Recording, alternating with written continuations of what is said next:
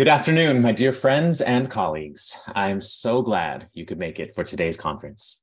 I truly celebrate every opportunity I get to be in community with you, whether in person or online. It's been a wild ride joining Theater Bay Area in this new role, and we are just getting started. When I took this position, I knew that the challenges facing us would be many. TBA, as with each of you and with each of your companies, continues to be in a renewal and recovery period, and I know we have a lot of work to do. But as I reflect on the last 10 months, I can't say enough how grateful I am for the journeys each of you have taken me on. This year, you've brought us world premiere plays and musicals, new interpretations of classic favorites and Pulitzer Prize winners, striking works of contemporary opera, thrilling moments of improvisational theater, dance and circus arts, captivating one-person shows, Shakespeare in the Park, festivals of short plays and new works, true celebrations of our region's unique diversity, including queer and trans stories, and the world's most inclusive and unapologetically vibrant drag performances. You've taken us on journeys to early 19th century Russia, to late 19th century Vietnam, to 20th century Iran, from a shoe factory in Northampton to a jazz nightclub in Detroit to a Haudenosaunee reservation in New York and an epic road trip from Philadelphia to California. You've brought stories about California and about the Bay Area to the stage, taking us from the Central Valley to San Francisco's Chinatown to the Marin Headlands. You've told us the stories of Mary Woolley and Jeanette Marks, Mahalia Jackson, Fannie Lou Hamer, Sandra Day O'Connor and Ruth Bader Ginsburg and Sonia Sotomayor, Betty Reed Soskin and Larry Itlion. You've made us laugh, weep, contemplate, reflect, and process. You've transported us, entertained us, enlightened us, and grounded us.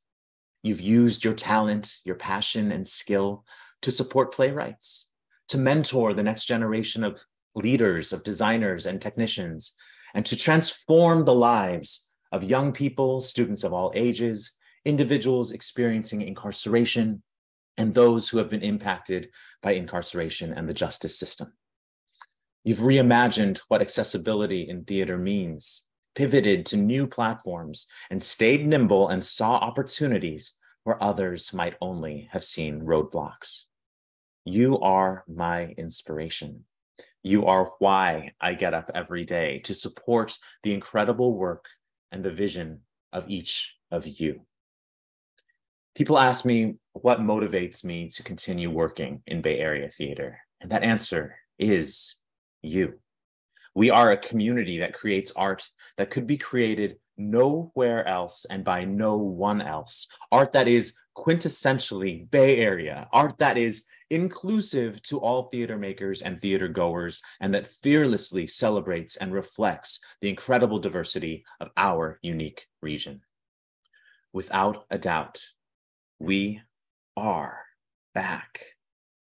Theater is back. Of course, we haven't been without challenges, and the road to recovery has been, and in many ways continues to be, steep.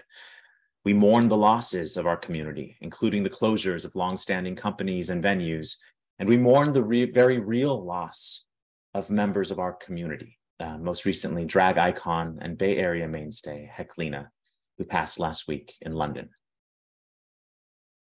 And as we all know, the costs of creating theater have only grown in the last 3 years since the pandemic changed everything. To recap the challenges facing you would be to tell you nothing new.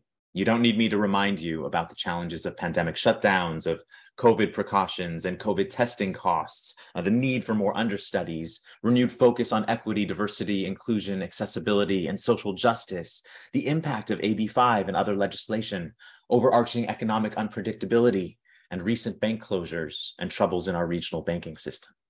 How are we to deal with all of this? How are we to deal with, well, to quote my favorite film of the year, everything, everywhere, all at once? The answer, one step at a time and hand in hand with each other. Unprecedented challenges will take new, bold, and unprecedented solutions. We have to think differently. How do we envision new solutions to these new problems? How must TBA rethink what it means to be a service organization? And how can all of us, as theater leaders and theater makers, rethink how we operate, how we work with and support each other, and how we re-envision service to the greater community? Let's start with TBA. What is TBA doing differently now, and what's on the horizon? As you all know, we've just launched our new member portal and website. While a vast improvement from where we were before, we know there is still work to be done to improve functionality. But when I came on board, I had to make this a priority. We heard that loud and clear. And from a member services standpoint, it was crucial that we started fresh with a solid technological foundation with which we could better serve you. All of this was intended to provide a better platform for the Bay Area Talent Bank, the theater directory, for the posting of jobs, auditions, playwright opportunities, industry services, space rentals, events, exclusive ticket offers, and a reliable, comprehensive What's Playing Now page so we can effectively spread the word about your work to tourism partners, the hotel industry, and more. Many of you are using this new platform very well, but we still have work to do to make sure that the What's Playing Now page, the talent bank, and the theater directory are as complete as possible. This will take some time as folks repopulate their data in the new system.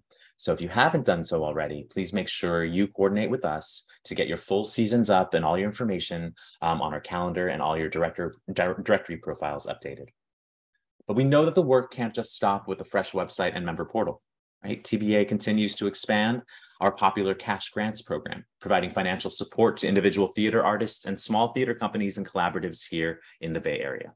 This past fall, we offered our first ever Cash Sustains grants, providing general operating support for the first time to our first 3 grantees of that program, Play Cafe, Stageworks Theater, and formerly incarcerated People's Performance Project. We've relaunched a weekly writers' room for playwrights in collaboration with Z-Space, and we also continue to facilitate regular convenings for artistic directors, managing directors, the Theater Services Committee, and coming soon, regular meetings for marketing directors as well.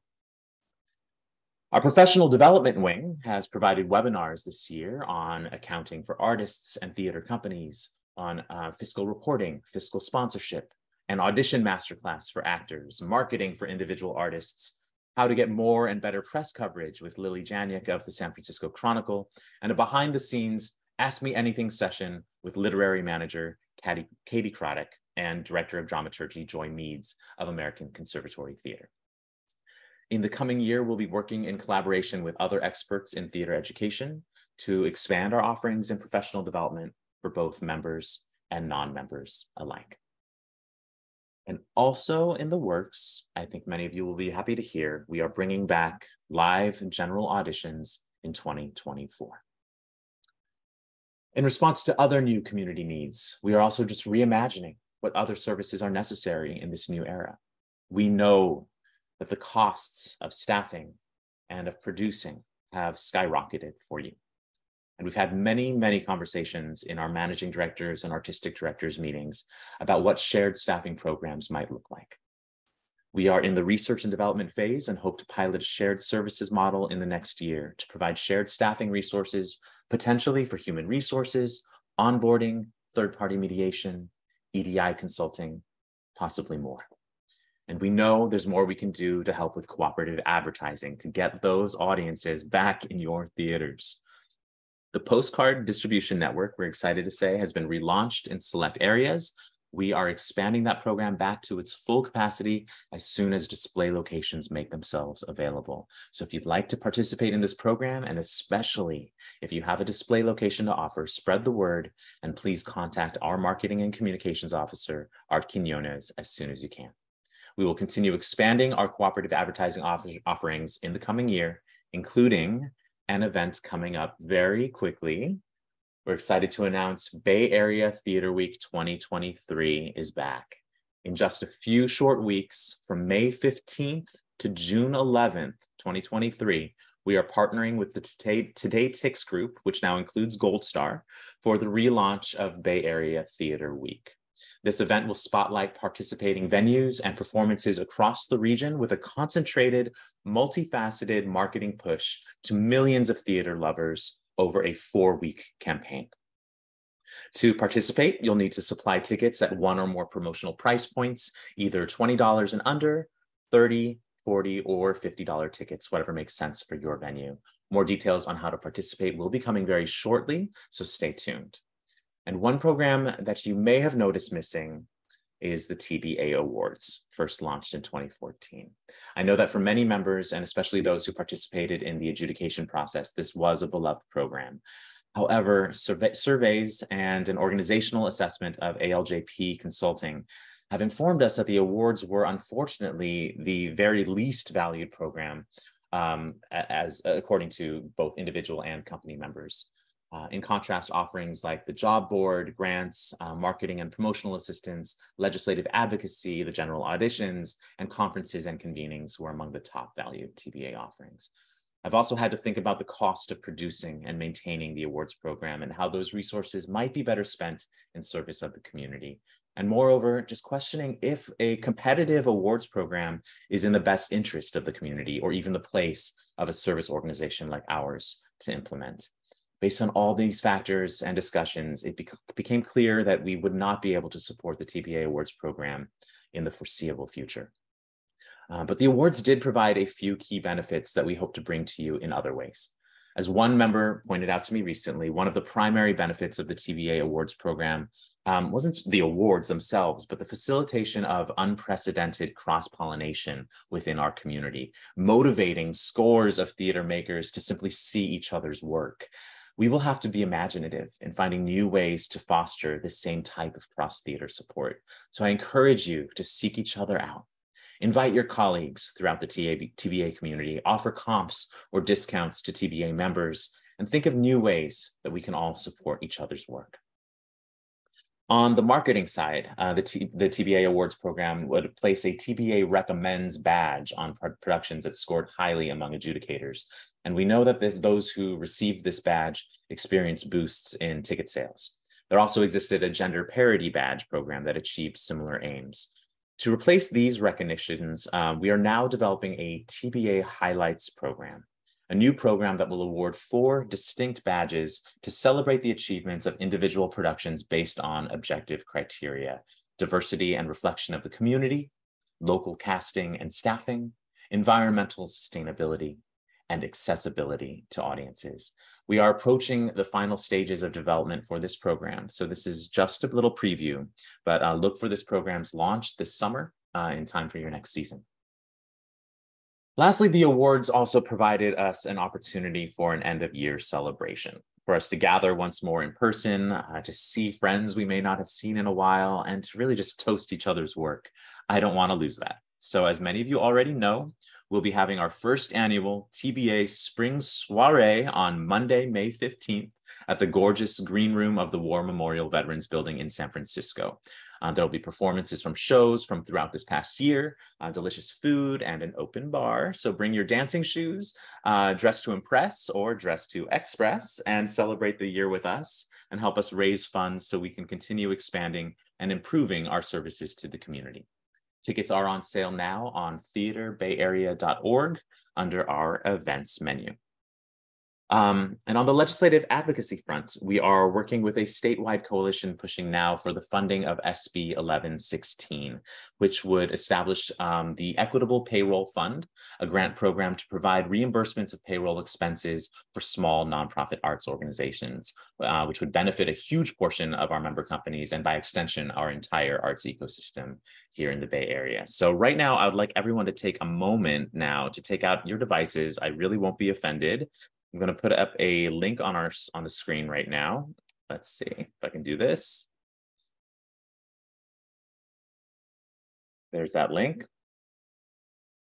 If you can go now to bit.ly/SB1116TBA and fill out a one-click action letter to your representatives to fund this bill.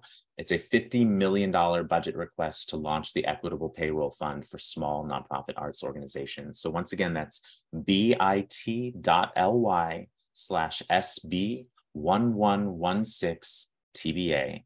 Please do this now and forward this link widely to your friends and networks. This is an urgent numbers game, and every letter counts. This is one action that all of us can take together to improve the state of our sector and keep our small nonprofit arts organizations alive. Okay, let's stop that share and keep going. What else can we do? Well, now more than ever, I'm asking us to reflect on how we can reimagine and re-envision what service means in our industry.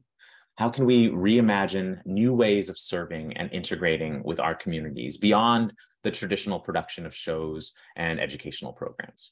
How do we think beyond these boundaries and explore new ways to serve our community? How can we do this in a time where it can feel harder and harder to think in terms of abundance when resources seem so scarce? Well, an abundance mindset, as many of you know, is a mindset of plenty, where one believes that there are enough resources, opportunities, and successes to go around for everyone. This mindset encourages collaboration, support, and generosity, as opposed to a scarcity mindset, which believes that resources are limited and competition is necessary to survive. In the context of the theater ecosystem, an abundance mindset can help us create a more collaborative and supportive community. As Wayne Dyer once said, abundance is not something we acquire, it is something we tune into. By embracing an abundance mindset here in our Bay Area theater community, we can tap into the wealth of resources and opportunities that already and still exist within our community and use them to support each other and create even more opportunities for success. To put it another way, Brené Brown reminds us that the opposite of scarcity is not abundance. The opposite of scarcity is simply enough. This is our reminder that abundance is not about having an unlimited amount of resources, but rather recognizing that we already have enough to share and to help each other thrive. So what do each of us have as individuals and as companies that we can share with others? How do we foster a culture of generosity within the TBA community, regardless of the sizes of our budgets and wallets? What knowledge, expertise, spaces, and resources do we already have that can help lift up our neighbor? As theater makers, we know the importance of collaboration in creating our work. We know that. We know how crucial it is to work together, to build something that none of us could have built alone, to create something greater than the sum of its parts. That's in our DNA as theater makers. But we just have to remember that this does not just apply to individual productions in our siloed rehearsal rooms and production meetings. This applies to our greater arts ecosystem as well. Indeed, some of the best work we've seen have been co-productions, bringing the ideas, talents, and resources from multiple companies together to create incredible new work. And this principle extends beyond co-pros. We can apply this way of thinking to promote the general health of the Bay Area theater ecosystem by working together to address issues that affect us as a whole. By collaborating and sharing resources, we can support each other's efforts to create a more sustainable and equitable theater ecosystem at every level and at every budget size. We can share best practices for sustainability, work together to advocate for more funding and resources for the arts, and support initiatives to increase access to the arts for marginalized communities. We must continue to view each other as collaborators, not competitors, and work together to maximize the resources we have available, share production resources, exchange knowledge and expertise and personnel, and cross-promote each other's work. Our communities need us. They need us to collaborate more than ever before. By working together, we can create a stronger and more vibrant theater ecosystem that serves the needs of our communities and inspires us to continue creating impactful and meaningful art. As we do this, though, there are still very real questions around safety that theater companies continue to grapple with. So I do want to take a little moment to talk a bit about COVID. As we emerge from the pandemic to yet another version of the new normal, some theaters may feel it is necessary to maintain masking protocols and other precautions. Other companies, along with those in other industries and regions of the US, are finding it's time to relax COVID precautions, such as masking. For many, this may be the exact right thing to do, depending on your venue or your county.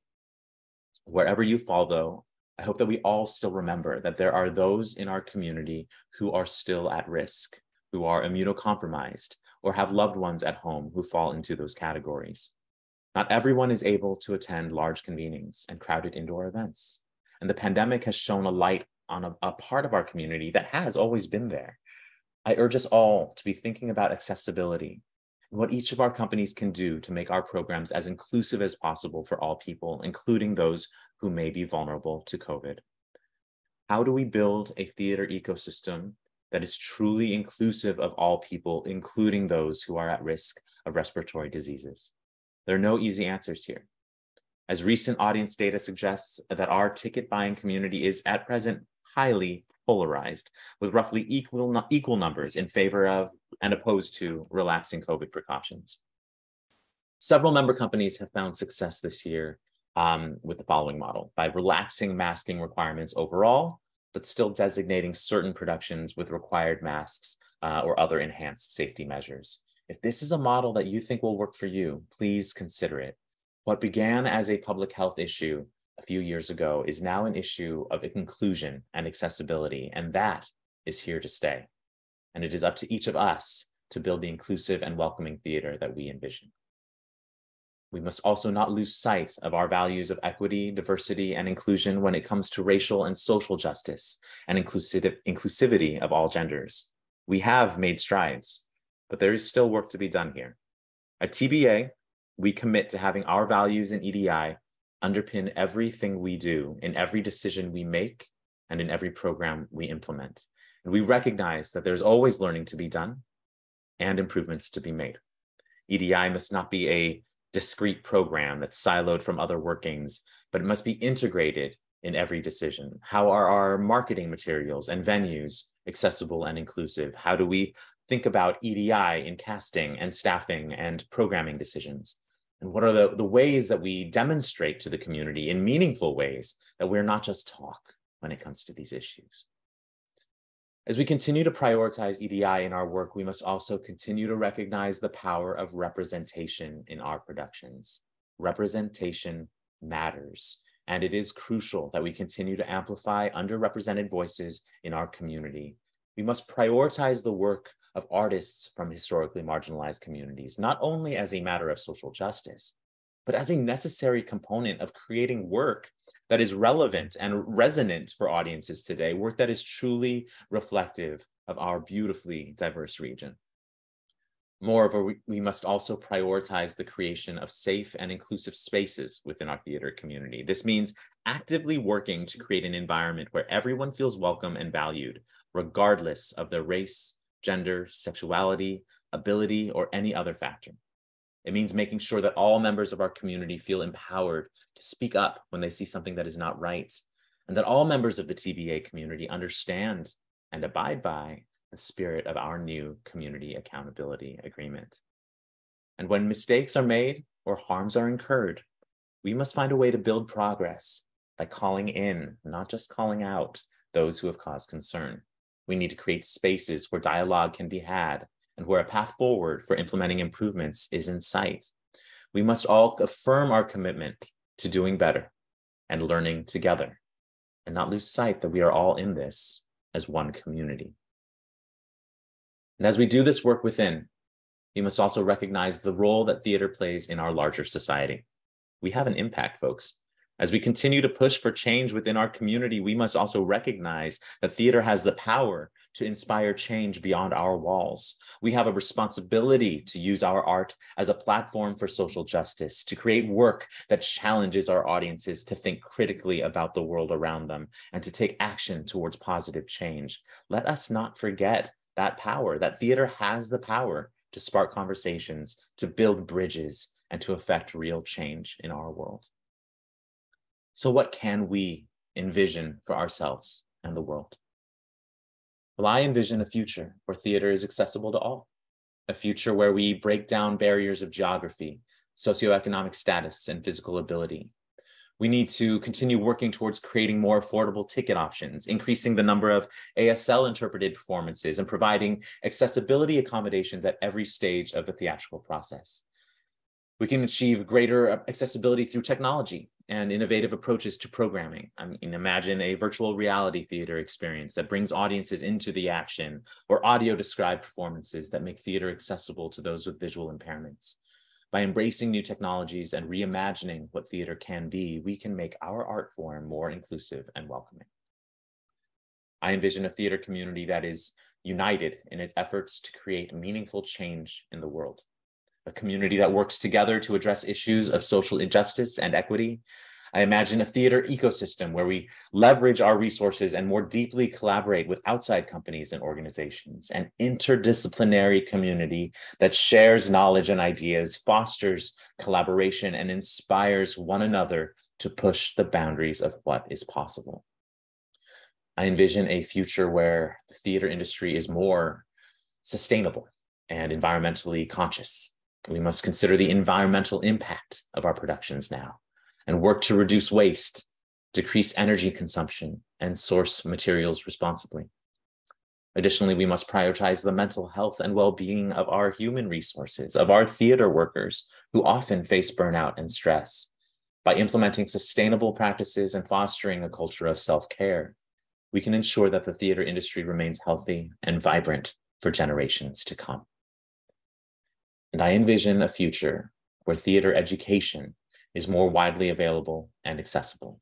We must work to increase access to theater programs in schools, especially in underserved communities.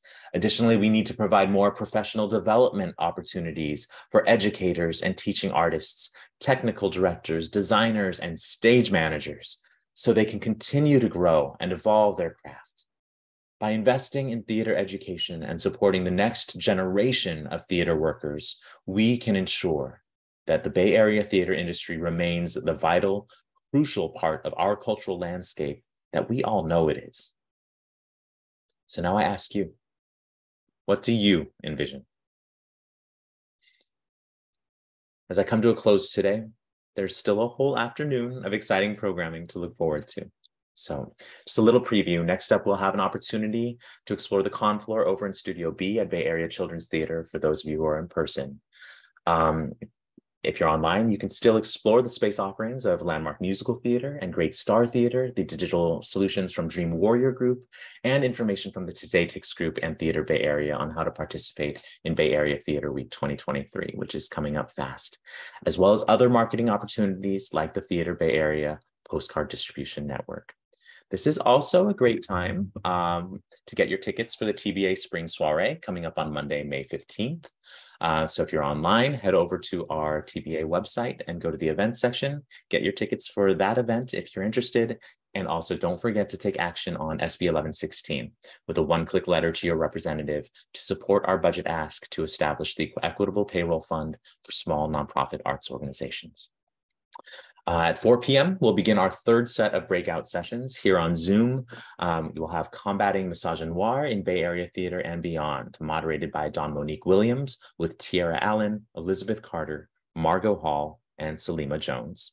And in our other session, Resources for Accessible Performances on Stage, Backstage, and in the House, moderated by Michaela Goldhaber of Rye Cripps with Tiffany Taylor from Gravity Access Services and Lauren Kivovitz of Inclusive Arts. Following these breakout sessions, we are thrilled to present our final plenary speaker, Christopher Morrison, for a presentation filled with possibility, Envision the Future, What You Need to Know About VR and Tech.